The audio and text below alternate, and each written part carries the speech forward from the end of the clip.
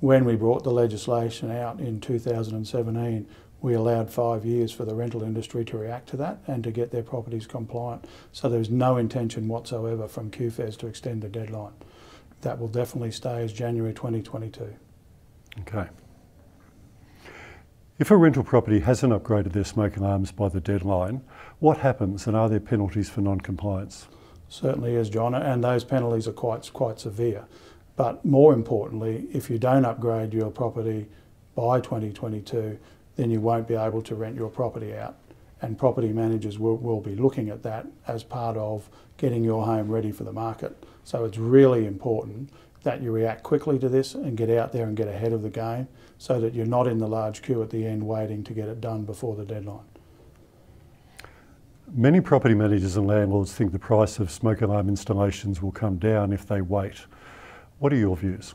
John, my experience is with most of these things, as it gets closer to the deadline, the price actually goes up because people that are doing the work are more busy and therefore are quoting higher prices because they know they'll get them.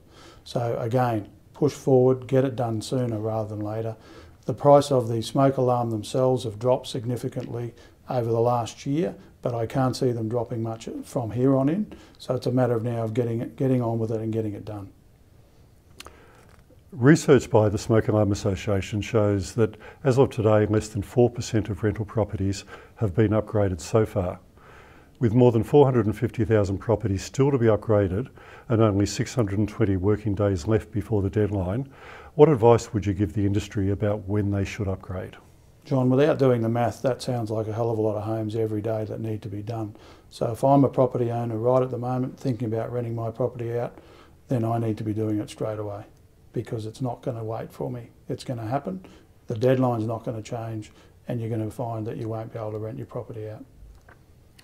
If property managers or landlords require advice or guidance in meeting their smoke alarm upgrade responsibilities, who do you recommend they contact or where do they go?